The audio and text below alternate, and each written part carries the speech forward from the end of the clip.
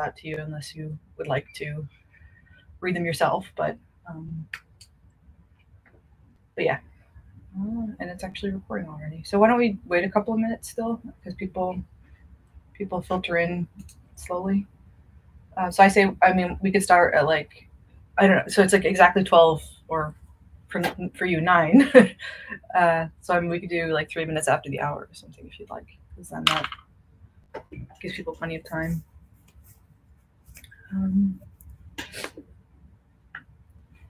And again, thanks for doing this. I appreciate it. It's great to be here. It's I think this is also like one of the first times I've actually like really participated in the SEIP track too. So it's like a little new for me as well. I think the last time I went to ICSI was maybe 12 years ago. Been a long time. Well, it's all mostly. I think it's all, aside from the format. I mean, it's similar to how it was.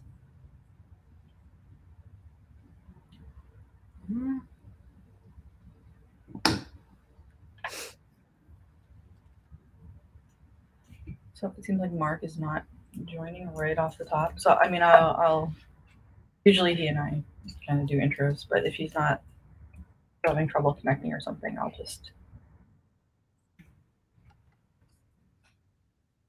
address him at the end.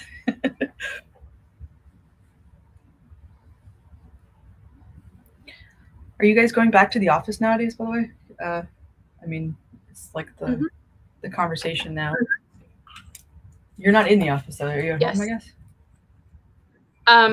About 30 minutes before this talk, one of my family members tested positive for COVID. So we have had a last-minute name change plan this morning. Okay. Well, I hope that nobody was exposed. Good luck with that. Seems like it's really going around lately. It's another. I don't know if you noticed, everybody on the internet, like who went to Chi, a lot of people got COVID at Chi, so now everybody for the in-person ICSI is a little concerned. Not everybody, but a lot of people are. So it's like all the that's people worried about things on the internet.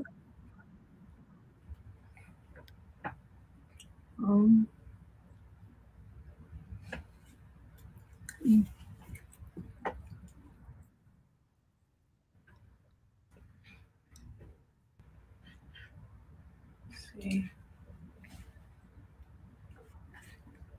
All right, if we have one moment, I'm going to refill my coffee mug here. Yeah, go for it.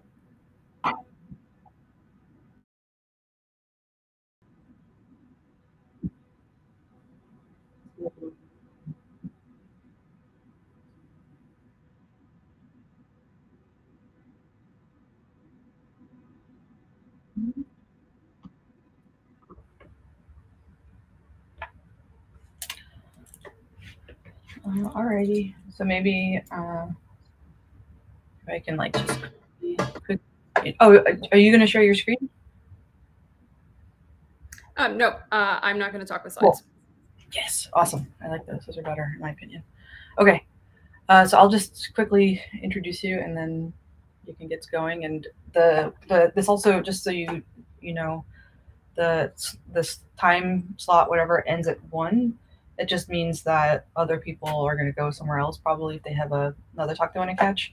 But it's not like somebody is coming up right after you or something. So if people have questions, they can hang around and ask questions if you have the time. You can also have a hard stop too. That's fine. Okay, so thank you for doing this once again, Adriana. This is Adriana Porterfeld. She works at Google. You're a director of engineering at Google, right?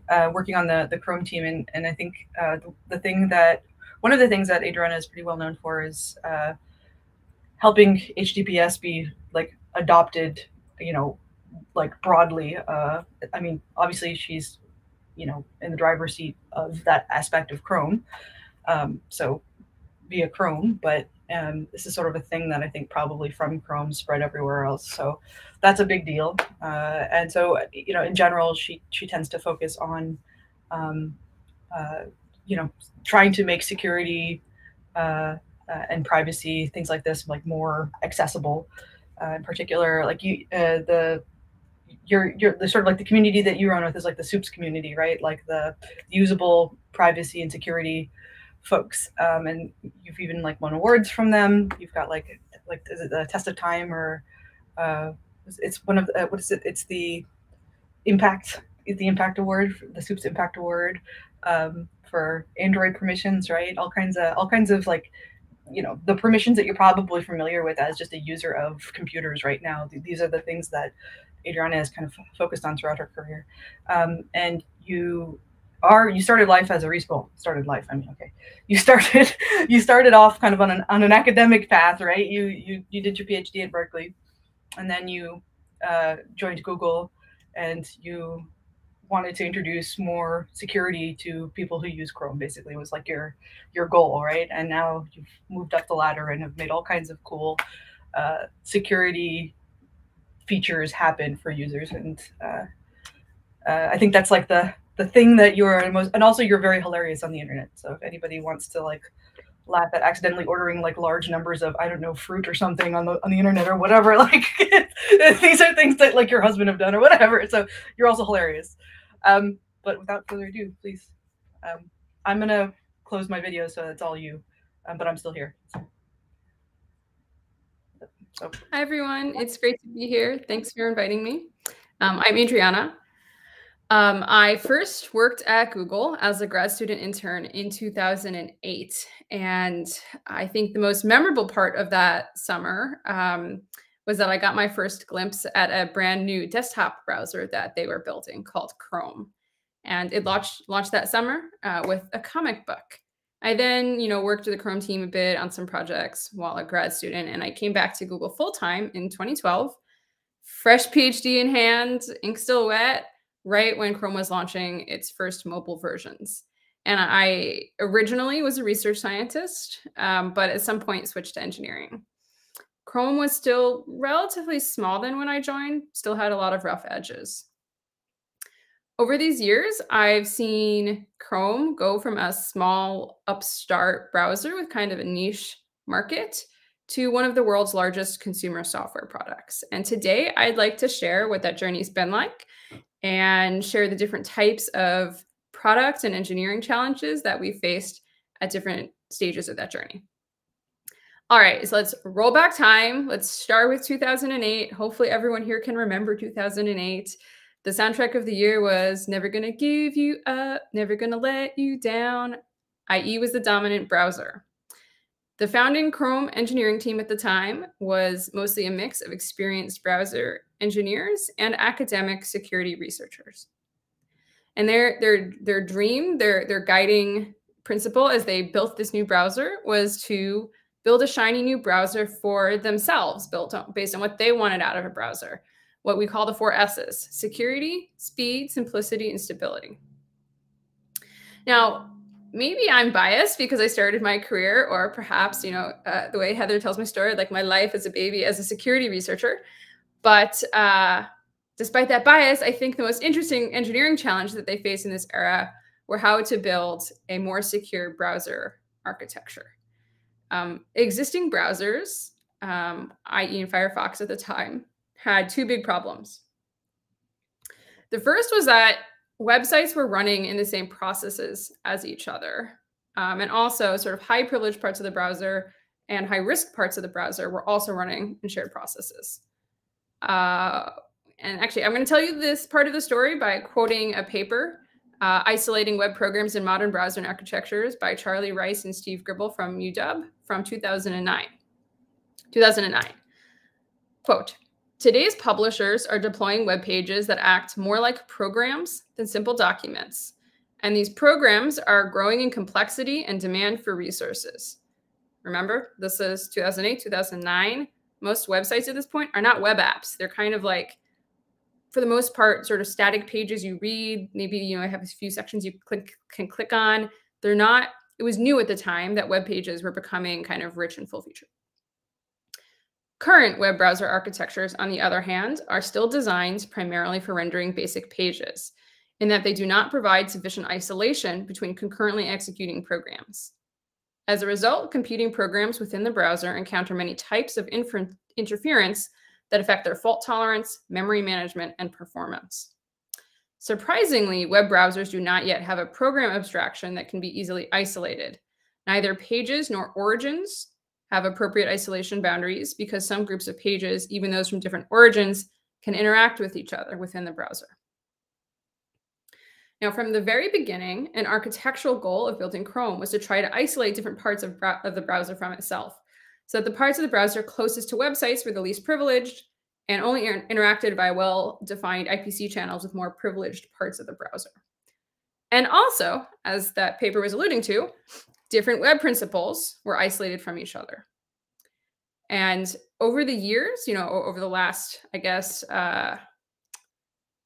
12 years since that paper was written, the browser has increased the sophistication and hardness of the isolation primitives until the point today where we have a truly multi-process desktop browser and with different websites that don't have to share processes. Now, the reason why I was quoting from a paper here, instead of just telling it totally in my own words, was because I wanted to drive home the point that the idea of a multi-process browser came out of academic research. Charlie Rice and Adam Barth were among the most prolific and well-known web security researchers at the time as students and postdocs. And then they joined the early Chrome team right at the beginning of Chrome's creation and brought their ideas with them. And, I think Charlie in particular had this audacious research vision that, took maybe 10 years of engineering to fully complete. All right, so I promised that there are two problems. The first one that I was just talking about is separation of principles. The second one was that extensions and add-ons as they existed at the time in other browsers were a big mess. I.e. add-ons were often malicious and they could take over your whole computer pretty readily. Firefox extensions were better, but still a constant source of pain. A major challenge was that a vulnerability in a popular Firefox extension could mean a whole browser exploit. And unfortunately, extensions were often vulnerable. They're not written with the same amount of care as the rest of the browser. Chrome therefore launched a new extension model with two key parts. The first was that extensions run with a restricted set of privileges, and they have to ask for user permission to go beyond that. Second, extensions were split into two parts. The parts that interact with the website has to interact with the more privileged part of the extension with special privileges through a narrow interface, giving a layer of defense. Now, again, this was primarily viewed as an engineering problem that was heavily influenced by academic research. Adam Barth worked on this as he was finishing up his postdoc and then as a new Google employee. And I helped him out on the extension model while I was still a grad student at Berkeley. In fact, you can read a paper if you want to learn more about this, the origin of the Chrome extension model. It's called Protecting Browsers from Extension Vulnerabilities. An additional thing that was new about Chrome at the time that seems like total table stakes now is that Chrome was also the first browser to ship on a relatively short release schedule, every 6 weeks, instead of once a year. Most of Google was shipping websites that released weekly or even daily or maybe multiple times a day. So the engineers who built Chrome thought 6 weeks would be a very reasonable cadence for launching a browser. And today we release every 4 weeks. Today, this sounds slow, by the way, releasing every 4 weeks, but at the time, it's sort of a big deal to have a browser that would be auto-updating on this kind of rapid cadence. So if I had to characterize the early day engineering challenges that Chrome had, I'd say that they were mostly technical problems. They were problems that we could reason about from first principles as engineers or by observing how software worked. We didn't really have to understand much about the user base or developers beyond what we knew from our own intuition as us as users, us as developers. And another thing that characterized this early time period was that the team was very influenced by ideas from academic researchers who joined industry to build those ideas out.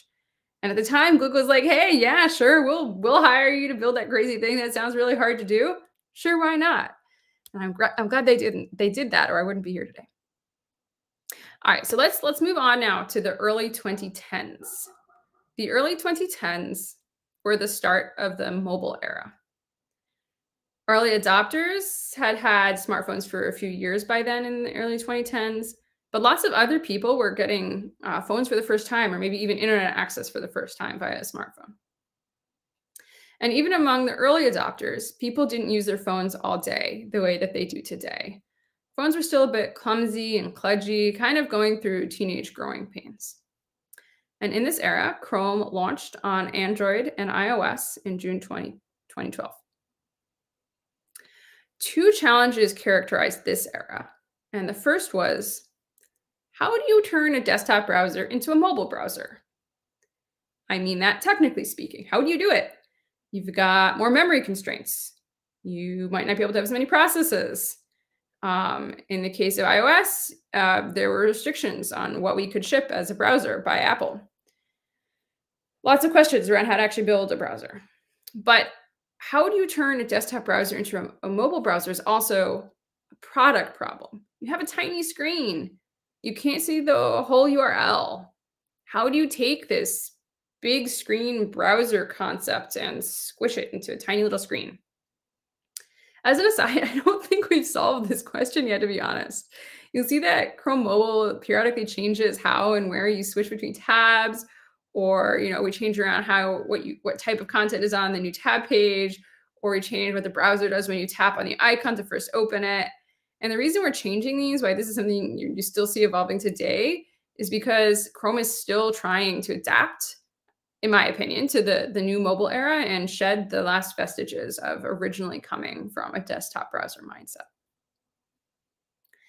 How do you turn a desktop browser into a mobile browser? There's also the web content itself. Websites are sometimes unreadable or unusable on small phones, tiny text, weird layout that doesn't resize, buttons that you can't actually press with your finger. These problems aren't too common these days, at least probably not in the countries that likely you here, this audience, is using the web on, because most web developers now know about responsive design, but they didn't always design that way. So at the time, as the team is thinking about how to launch a mobile browser, we were building features into the browser to resize text, change the layout, simplify pages, and so on to make websites usable. There's also an outreach aspect of this, reaching out to developers to try to get them to follow best practices for mobile devices, telling people, hey, here's what you should be doing. Please do this. Please do this. Please make your website work on mobile.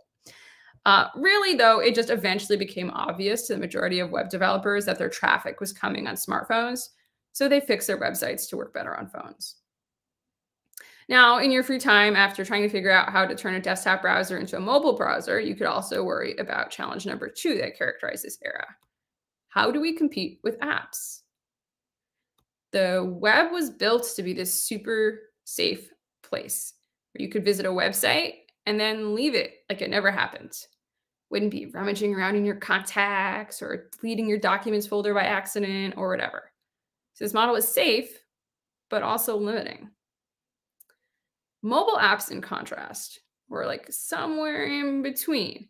They're not as privileged as desktop executables that could burn the whole thing down, but they were more privileged and therefore more powerful than apps, than websites. So we face this tension between offering websites richer APIs so that they could stay relevant, so they could compete with apps, but also sticking to the implied promise of safety that we offer to users whenever they load a web page. And navigating this tension often involved asking users what they wanted to do or informing them about the privileges that the website wanted to have. Now, one thing you should notice is that these problems that I'm talking about in this era are largely about people. They're technical problems, sure, but they're also very much about what end users want, what people expect, what makes software usable, and how developers behave. And right around this time, mid-2010s, we now get to the rise of India. According to Statista, only 2% of Indians had smartphones in 2010. By 2016, it was 20%. Do you know what 20% of 1.4 billion is? It's a lot, 280 million people. For comparison, the US in 2016 had 192 million smartphone users. a lot more people in India using the internet than the United States. And of course, we could see that trend in India going up much faster than in the United States, just because the kind of the market opportunity, there are a lot more people in India to begin adopting smartphones than the United States. Now, in its earliest days, the Chrome product team built a browser for themselves as both end users and as web developers. That meant pretty much they were building for knowledge workers with great educations. They're building for people working in offices, maybe using their laptops all day, kind of a smartphone just as a second accessory. People who are living in California who spoke English. Now, when the problems you start facing, like the ones I was just talking about, what you expect out of a mobile browser, how you expect a mobile browser to work, when those problems are about people and the people that you're trying to reason about aren't necessarily like you, they have different constraints, they have different expectations, you're going to start running into trouble unless you can expand your worldview pretty fast. And there were some very important ways that Indians were different from the Californian Chrome product team in the mid-2010s, by the way, which did include a number of people who had immigrated from India, but they themselves were living in California and in many ways showed the characteristics of Californians. So like thinking about just people in California versus kind of the large group of smartphone users in India, there were some pretty important differences. The first is that they weren't using Chrome. They were using another browser called UC Browser, which immediately made it pretty clear that we weren't serving their needs. UC Browser was built by a Chinese company, and it was built with India as a market in mind. Second, a lot of these people were coming online for the first time with phones. They weren't coming from a desktop world. They didn't have preconceived notions about how desktop software worked. Concepts like tabs, windows, URLs, file navigation weren't concepts they already had. Now, of course, this isn't true. India is a huge and very diverse country. There are a lot of knowledge workers, software engineers in India. But thinking about the large group of people, tens of millions of people who are just coming online for the first time in India, this was a characteristic of that particular group. And third, there are many Indians who speak little to no English. And in that era, their phones likely were set to English for a variety of reasons about, what software packs were offered on phones, to, sometimes stores would set them up for people and would set the language to English and not ask them, what language they wanted their phone to be in, and they wouldn't know how to change it because once the phone is in the wrong language, it's pretty hard to change it to the right one. So, lots of people, tens of millions of people stuck using our English UI and getting English websites without necessarily actually really comfortably or fluently reading English. And fourth, data was very expensive and slow relative to a middle-class Indian's income. This has changed. Data's gotten a lot less expensive in India, but at the time, people were frequently running out of data because it was so expensive. And this matters when you're thinking about how big can my browser binary be? How often will people be willing to download that big binary to update? Are websites too big and too slow? Our competitors like UC Browser were doing a much better job at saving people data. And this is the era when Chrome really started using user research and data science to drive product decisions. I went to India along with a lot of my colleagues. We spoke to people to understand how they use our product, what they wanted out of our product. And our excellent user research team helped us get insight into people's lived experiences and problems with our software.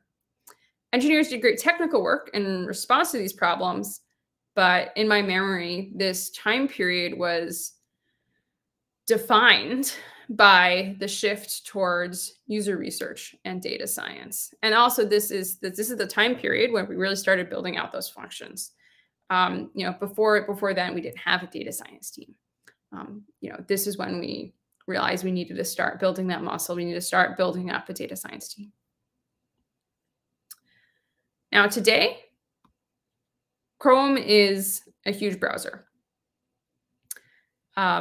Billions of active Chrome installs that map to billions of people around the world are running every moment, every month, every day. And most of the challenges that I think about today stem from the challenges of that scale. So I'm going to share 3 of those challenges that we're struggling with right now. The first is, how do we understand our users? Our user population is so incredibly diverse, ranging from an elderly person living a nomadic lifestyle in a desert to a teenage DJ in Manhattan who grew up with a smartphone in her hands. How do you build one product for all of these people? How do you understand what they all want and need?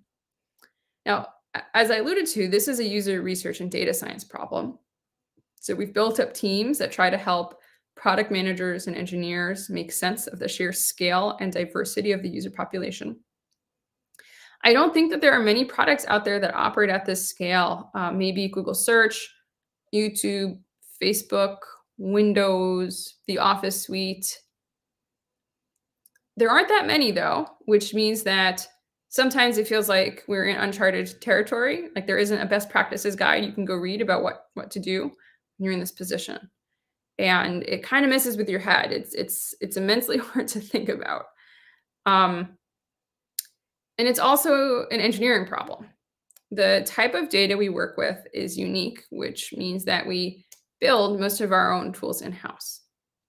So Chrome captures metrics as aggregated and pseudonymously keyed histograms. This means that for users with metrics reporting enabled, our data science team can say things like, an average page load in India on Android takes X milliseconds. Or if you launch 2 versions of your UI, one in red and one in green, we know that people tend to click on the red one more. So maybe we should make this button red. What makes it unique are a few things. There are a lot of clients reporting metrics. Some of the clients that are sending us data are adversarial or broken in some bizarre way and sending us garbage data. And we key that data by an identifier that isn't connected to anything else, like it isn't connected to your Google account, for example. As a result, we've built all of our own data processing and visualization tools, our own A/B testing infrastructure, and so on. We are admittedly not state of the art because this is a secondary product that we're building for ourselves to consume. We're not going to build like the world's absolute best data visualization product just for our own internal purposes. We want to spend most of our energy time focused on shipping Chrome, not on building a product that's only used by Chrome team members. But at the same time, it still has to be good enough because, it's key to our team, to the Chrome team's ability to make decisions and to operate. So we're kind of, faced with this resourcing or investment decision of trying to understand, like, okay, what's good enough? What this means is that there are data visualization techniques that you'll see in academia, that you see in textbooks, that honestly we're not using. Instead, we're trying to figure out, like, what's our best bang for buck? Like, what can we implement that gets us what we need to do, but that isn't going to cost us a lot to implement? A second and related problem is how we make trade-offs for different user groups. Like, all right, we got this data, we can see, okay, this group of people likes this group of people like this. How do we make trade-offs? There's no such thing as software that works for everyone. Perfectly usable software that works for everyone all the time is a good goal. It's what we would like to build, but it doesn't exist. For example, really engaged web developers want us to push the envelope for them. They want new web APIs, new CSS features, new. They want their websites, to always be like on the cutting edge, using the shiniest thing. They want to build creative, profitable, cool web applications. Contrast, there are also people who haven't updated their website in 20 years, and they really don't want to.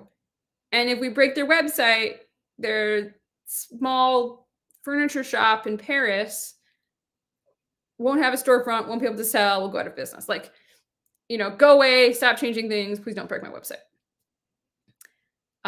So, how do we reconcile these 2 very different needs? Another example is some tech-savvy people don't like things explained to them. They don't like things to be simplified. They don't want to feel like they're being patronized. But on the flip side, there are still quite a lot of people who are uncomfortable using smartphones, uncomfortable using websites, wondering what the heck all those icons are. And we have to figure out how to build a product that can work for both groups. And something that I particularly struggle with is the kind of tech savvy group, that's tends to be very vocal, um, and it can be hard to get, like, we get most of our ready feedback, the people who reach out to me on Twitter or send an email or file feedback saying that they don't like something tend to come from a relatively small group of the population.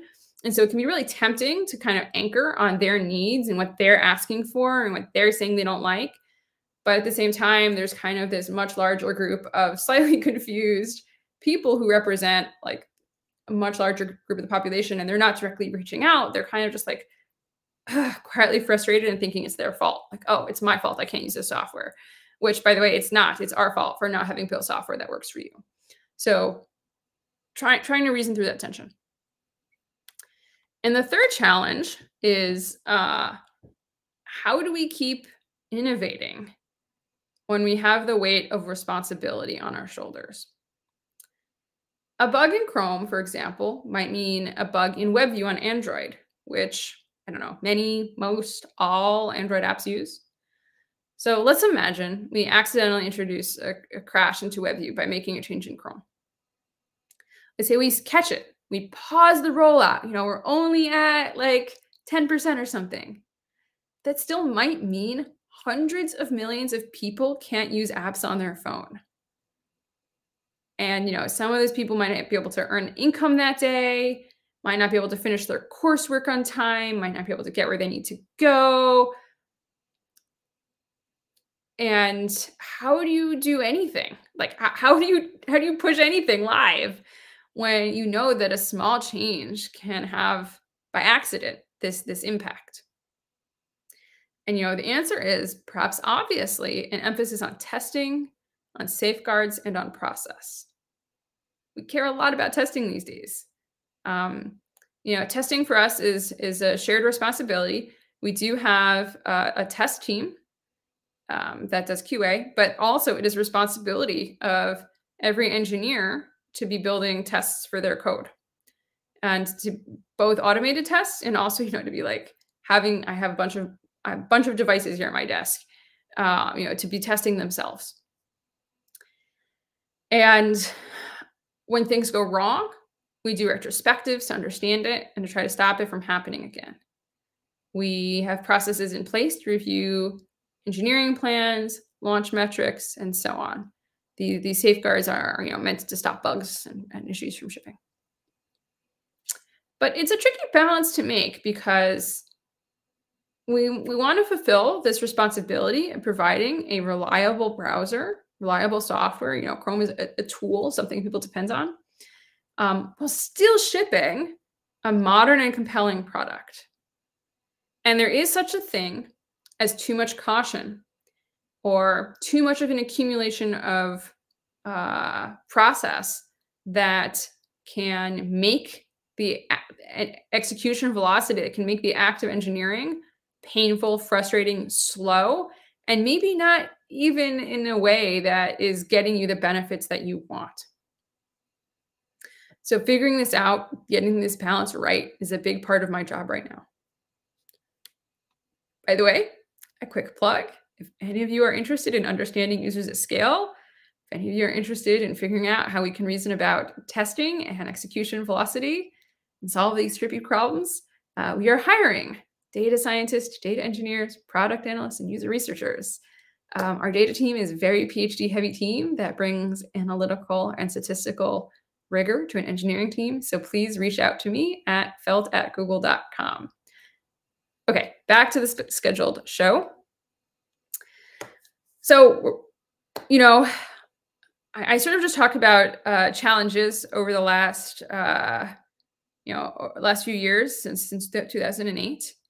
And I've also had an opportunity through that time to kind of, having been a researcher myself and now an engineer, to think about some things that researchers, particularly academic researchers, do and don't do really well compared to engineering teams. And I wanted to share that. So I'll start with three things that this is just my opinion, not speaking on behalf of all of Google, just my opinion as to three things that it seems to me like academic research doesn't do well. The first is that I see a lot of academic work that centers US conditions in terms of user studies, assumptions about network conditions, assumptions about the education background and language that developers have, and so on. The US is a medium-sized country, but it's one of many. It's, maybe not as special as US researchers think. It just happens to be the base of a lot of research, and it's easy to talk and think about what's familiar. But from my perspective, like when I read something that's just about the United States, or that's specific to the United States, I kind of don't know what to make of it because, the majority of our user base is not in the United States. Another thing is that, I myself, as a researcher, as a grad student, had this really naive idea about how knowledge transfer happens between research and engineering. And I've seen lots of other people make the same mistake. So I thought I would tell you all today so that you don't all maybe make the same mistake that I did. I thought that I would just send a paper to someone or present it to them, and I would convince them of my genius idea, and then they would go implement it. Yeah, okay. So yes, this has happened to Cynthia Dwork. You're probably not Cynthia Dwork, although if you are, I am incredibly honored that you're listening to this. But assuming you're not, sure, people are going to listen to you and maybe digest it and file it away somewhere. And maybe it'll come back later to their minds when they're solving a problem or not. Okay, maybe you'll be lucky. Maybe someone will be super excited about your work. And this thing that I said doesn't happen will happen. But it's not a common path. Usually people don't read a paper and go, oh yeah, I should go implement that. Instead, most knowledge transfer at Google is actually people transfer. What happens is that Google hires people from the research community into research teams, and then they spend the next several years of their career turning their research into an actual product. This is what Adam Barth and Charles Rice did with their web security ideas. It's what I did in my first few years on the Chrome team. And so in these cases, it's not like the researchers are from outside convincing the engineers to do something.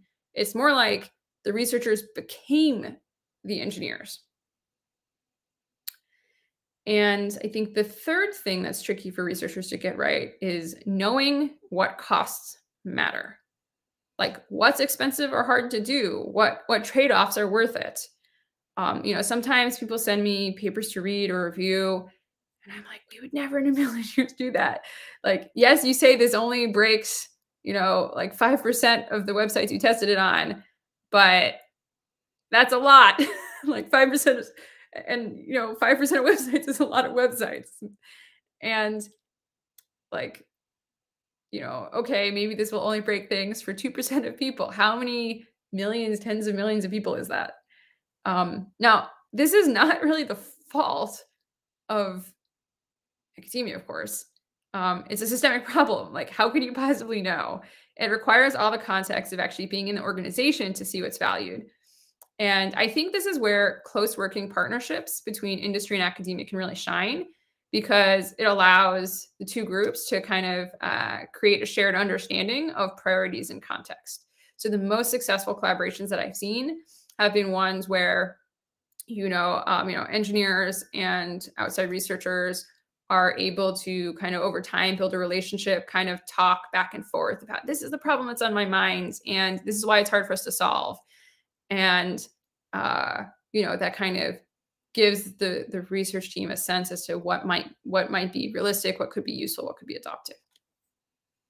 Now, on the flip side, there are certainly things that researchers do better than Google. And I wanted to share my perspective on a few of those. I think one really valuable thing that I appreciate is understanding niche communities. Now, remember a moment ago when I said that I don't get a ton of value out of academic work that's about like network patterns of US college students because, you know, it's so narrow and specific to the US. But I do get a ton of value about research on kind of understudied or underserved niche communities. Like I've seen academic papers on fascinating topics like what technology do domestic violence survivors need? What do journalists need? What do women in Saudi Arabia do for technology? And is technology serving them well? How do the newest programmers who maybe don't even think of themselves as programmers yet learn new programming languages? I learned so much from reading these, and I tuck the lessons away, and I pull them out when they're relevant or when they matter. And because Google has to do everything at scale, we rarely get to do this type of in-depth research, and I really value and treasure it. And I often see like these types of papers sent around between my colleagues. Another thing that researchers do really well is breaking our stuff. Yes, of course, we try to break our own stuff too, but I love reading paper and works that tells us what we're doing wrong because it lets us fix it. And I also think that a very valuable thing that the research community can do or does do is discussing the ethics of technology. I asked a colleague, Chris Thompson, what he thinks the most influential papers are, and he listed Phil Rogaway's The Moral Character of Cryptographic Work. I was like, yes! Look, I love that paper. I think about ethics all the time, and it's something I talk about with my colleagues, but it isn't something that I can comfortably discuss in public. Like, I don't want to, read some headline like, Google director Adriana Porterfeld says she would drive a trolley over a helpless person. But these discussions are something that researchers do well, that I learn from, that I enjoy listening to. And I think they're also really important because technological process has key social implications, and these conversations have to be had. Thank you all for listening to me today. I hope I've been able to give you a glimpse into what it's like to work on and run Chrome across the years along our journey from the little browser who could to the big browser who does. If any of you know how to solve our problems, please come tell me, or even better, come work with me. And I would love to take questions. You've already got one question. You want to just go ahead and read it out loud and answer it? Sure. Now that you have moved from being a researcher to a global engineer, do you have any insights regarding what basic science is required as a basis for software engineering practice, in addition to ethics discussions?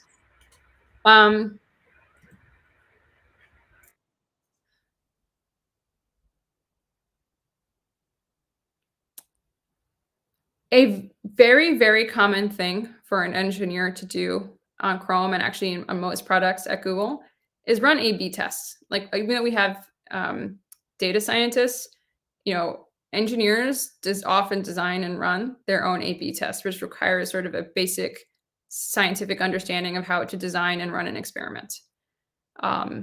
This is something that is very widely done. At least when I went to school, it wasn't something that was covered in classes, for undergrads, and it wasn't something I learned to do until a graduate student. I hope that more undergrads are learning this today. You could be doing, a more even job, but it's not super even.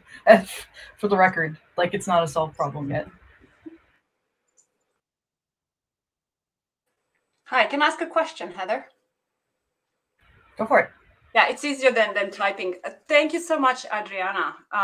It's been one of the most enjoyable talks I ever listened, I have to say. You spoke without the slides, but you gave us so many insights into large-scale engineering, so humbly, from someone who's trying to do this well. And I have so many quotes, and a couple I tweeted, because one of the things that stayed with me, you said, how do we innovate? How do we continue to innovate when we have the weight of responsibility on your shoulders? Because when you mess it up, or you don't pay attention to the end users who for whom just availability or even access to your browser was essential for their daily lives, right? To me, that's actually innovation as well. Solving someone's need on a daily basis is innovation in itself. You don't have to always, I think, be advancing, you know, and going for the most fascinating and eye-catching innovation, right? I also really liked your call for us to study a large end-user elicitation and reconciliation of different needs and perspectives. And I study requirements engineering, and I think that's one of the biggest challenge. How do we tackle into that large user base? And maybe I'll talk to you if we can come up with some more concrete research plans from here. But anyway, thank you so much. I really enjoyed it. How you took us through this journey. Thank you so much. Thanks for the feedback, and I would love to chat. I had a question from Stephen Fraser in the chat. Thank you, Diana. Interested to know your observations on how university curricula can be improved to educate students and researchers the challenges of scale. Ooh, that's an interesting question. I mentioned earlier A/B testing, which is something that I think does not seem to be a skill that most new grads that we're hiring have to begin with when they start. You know, I think I mentioned ethics earlier. I personally had an opportunity at the University of Virginia to take some undergraduate engineering ethics classes that I thought were extremely valuable. I still, like, to this day, think about them.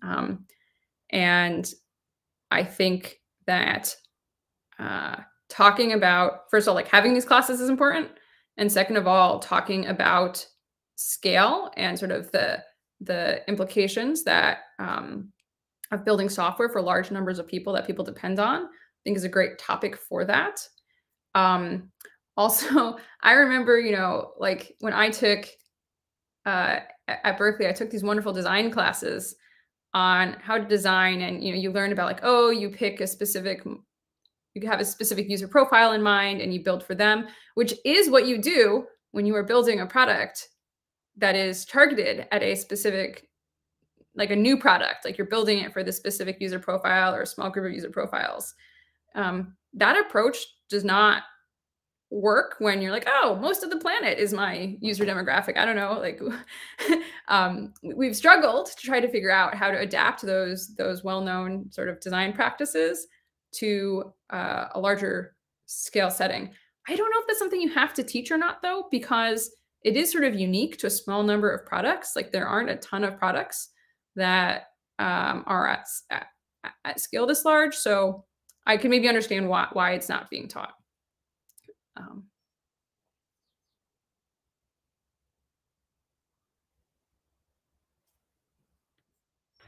Tushar, go for it.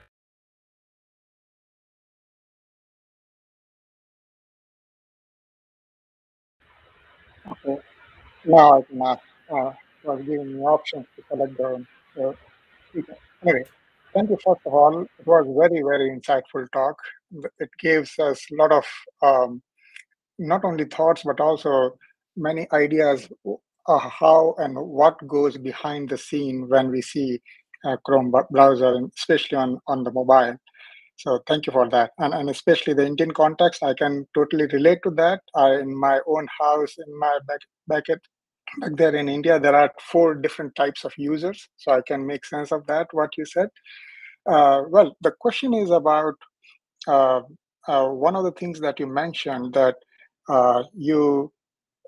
in which you said that you are getting feedback from one of the classes of users very frequently, but a large number of users were actually not responding or not providing the feedback at the same rate.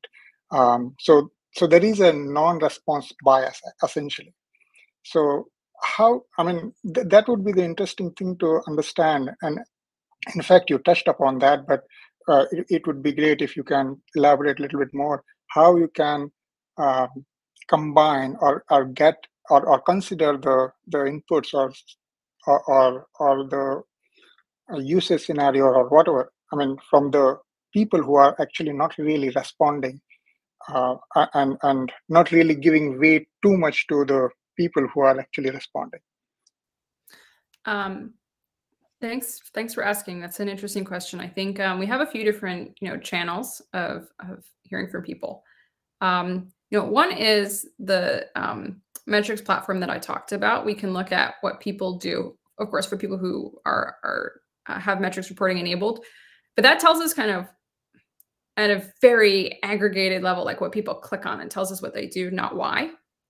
Then we have the user research team who goes out and they try to find groups of people to run surveys on, to ask questions on, do in-person interviews with. And they're thoughtful in their participant, they'll have kind of a target of like, oh, we want to talk to people in this city, or we want to talk to people in that city, and maybe not even just like of this type of age or this type of occupation, that sort of thing, in order to proactively seek feedback. And those are usually paid research participants. Then there's feedback. People do use like the actual feedback function in the browser sometimes. Like after your browser crashes, you have an opportunity to get feedback. We do look at those, and also help forums. And then there's sort of like the PR/Twitter type feedback, which tends to be very, very visible. Often, it's like brought directly to the engineering team. So that's kind of I think where you sort of get that sample bias. And if you anchor on it too much, you can get this warped perspective. So, I think it is important to hear that feedback, but you also have to make sure we're looking at, the other three sources. Thank you very much. I actually have a question. So you didn't directly say it, but it sounds in favor of a kind of research that involves actually asking people the whys. You just kind of alluded to it in your previous answer. Like we can see these large scale sort of like in mass metrics of what people are clicking on, but we don't know why, right? And so how do you figure that out? Well, you go actually ask people. And I mean, this can be done obviously on a broader scale, not just like, only fine-tuning a product, but like also knowing whether or not like a product is developing in the right direction, ethically, right? Stuff like that. And you also mentioned that stuff like ethics research and whatnot is also very interesting to most people on your team. But there's also this issue of like nobody wanting to fund it or not enough people doing it.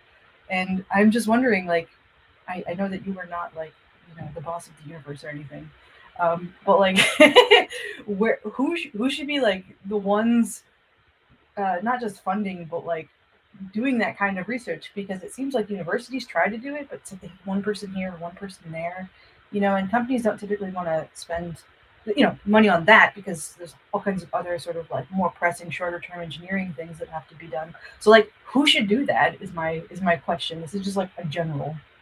What do you think?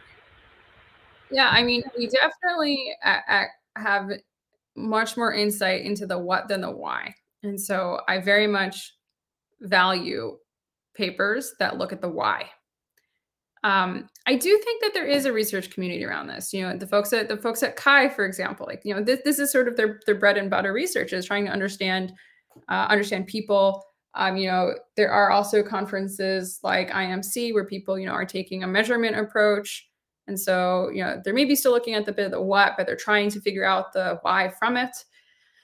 I mean, Google does try to fund this work. We as we give out grants, some of it does go to this type of work. I think I know this is kind of like a way beyond your your wheelhouse kind of question. It's like, who should fund humanities qualitative stuff? Is I guess the question. I mean, not necessarily, hey Google, can you pay for it? But like also, like, I mean, Google needs it, right? Like, but so does everybody else, and it seems like it would. I mean, not just you guys, but literally everybody insights about like what technology is doing to us. And I know that Chi does do a lot of more user studies, obviously, because they're interested in the human aspect of things. But sort of like qualitative work is something that I don't see so much of. Something that I think like is kind of, sometimes I see technical people doing themselves a disservice by drawing a line between like, oh, I do engineering work or I do engineering research, I don't do people research. Like, that's humanities. It's a separate thing. I don't think it's a separate thing. I would love if like people didn't draw a line between that and that kind of a standard, you know, systems or engineering researchers toolkit would include both, you know, building systems, evaluating systems, and also evaluating systems as they interact with people. I don't think that we should necessarily be drawing a genre line. And I will say that I experienced some prestige gap when I was in academia between like, oh, you're doing like the soft work. And the reality is like that type of work drives a lot of the decision making behind what is built. And you need both halves, and often you need people with both skill sets. So because, you know, you need to both think about like what are the people constraints and how do we meet them? And if those are two totally separate groups, like never shall they meet. So I would love if more researchers kind of like weren't drawing that distinction and were instead just saying like, oh, this is just research. I think you hit the nail on the head by calling it like the prestige gap, because I mean, that's, I don't know. I obviously really don't know truly these things because this is not my area, but like, it seems like this is a strong factor that like drives people more technical in some cases because of this perceived prestige gap. Anyway, thanks for mentioning that, because that makes it make sense to me.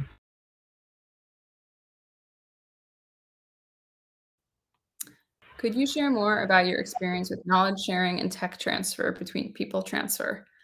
I think 99% of it has been people transfer. I don't see this happening very often outside of people transfer. There are exceptions, right? Like the reason I mentioned Cynthia's work, I think she's the author of the original differential privacy paper, if I'm remembering correctly. And, you know, like differential privacy is something that has been hugely impactful across industry, right? So there are ideas that, you know, people pitch and then people get excited about them and they try to implement them. Maybe they try over and over and over again to implement them until they can figure out how to get it right, because the idea is so appealing that, you know, even if the first try doesn't work, they're willing to keep at it because the thing it promises is so appealing. But I see that happen very infrequently. It's, at least my experience has been almost entirely people transfer. Textbooks, I think, maybe are the exception. Like if there's kind of work that's gone into a textbook, like for example, when I was on the security team, I had the Handbook of Warnings as kind of a textbook that I and other folks referenced on the team. That was sort of, you know, just like it's a broad description of how warning design in products, it actually, I don't even think covered computers at all, but like in physical products, like how you design, you know, poison warnings, things like that. That was something that we looked at, but it wasn't kind of one individual research study. It was just like, this is how the field of warnings works.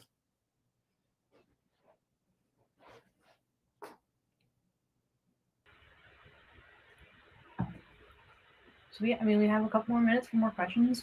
And also, you know, we're also kind of running up against the 1 o'clock boundary, which a bunch of people are probably going to leave. But get your questions in before we run out of time.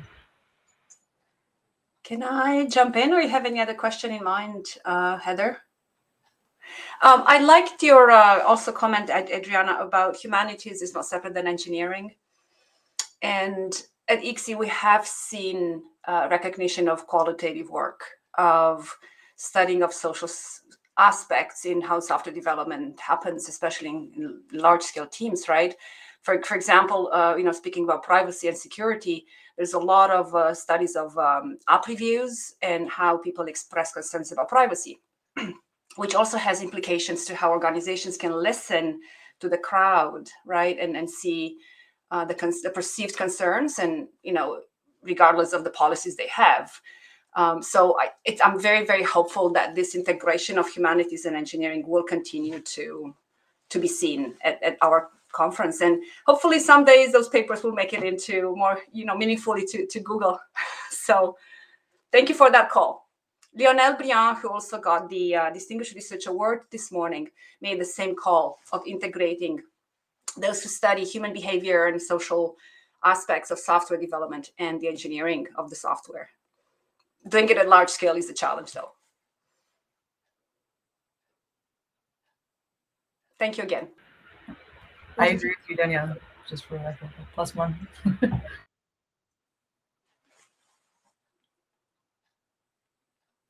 Well, thank you so much to everyone for joining me this morning and having this conversation. I'm not super hard to find online. Felt, my last name, at google.com. Always happy to follow up, chat, hear any thoughts you might have after the talk.